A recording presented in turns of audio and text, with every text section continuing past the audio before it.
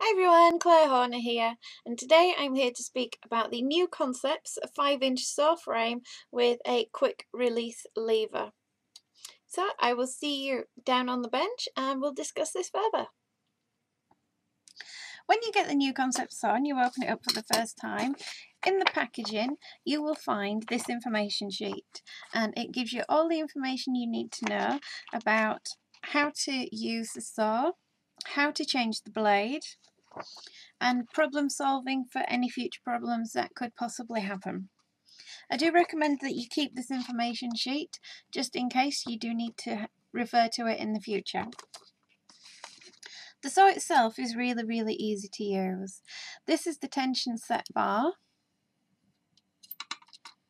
and it's pretty much self-explanatory. When it is in this position,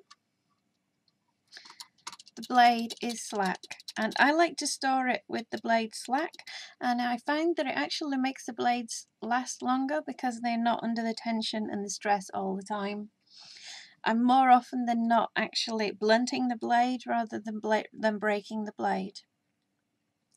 To set your tension, you just need to flip the lever up until you feel it bite, and then set it as to where you want it. You can either set it all the way or just a little bit, depending on what you're sewing through. And here at the top is a screw which also changes your tension setting. I found that it pretty much comes ready to go. The blade that comes included with it is not suitable for what I was doing, so I changed it out straight away. To change the blade is really simple. Just slacken off your tension, unscrew here, you just need to twist it a tiny bit, unscrew here,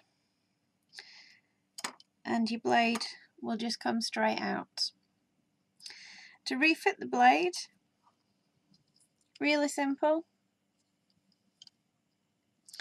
You just want to place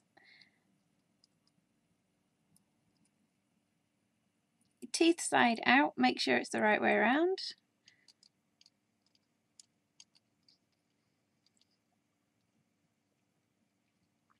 Place it between the two, tighten up your bottom one, tighten up your top one. Because your tension isn't set, you can just tension it straight up until you feel the bite straight away. Really simple to use. If you want to know if your blade will fit, this flat point here and this flat point here, if your blade fits the length of that, then the blade will fit the saw. It says all of this in the full instructions, so you don't need to worry about remembering it. The difference between this saw and a standard jeweler's saw is the actual cutting depth that you've got. With the standard jeweler's saw and the standard piercing saw, I find that the depth is nowhere near enough. If I wanted to cut through a piece like this, and I did do it with this piece went like this, and I had to cut out just a long length. Cutting off the top, I couldn't even cut the top off because it would get stuck. I'll show you this way. This piece is actually longer than the saw frame, but because I used the new Concepts 5-inch frame, I cut straight through it with no problem. The extra cutting depth on this saw makes it absolutely amazing. And there you can see you get pretty much that much extra, and you can see there how this one just had no chance. The saw itself is extremely lightweight. I can't even begin to say how lightweight it is. It just feels like a feather in your hand compared. This thing weighs, in comparison, an absolute ton.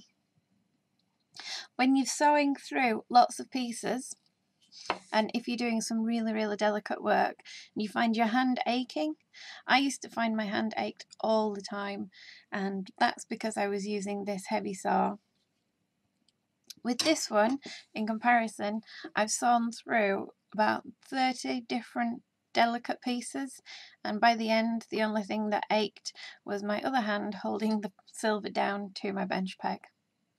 I highly recommend investing in the new Concepts deep 5-inch depth saw, and the actual lever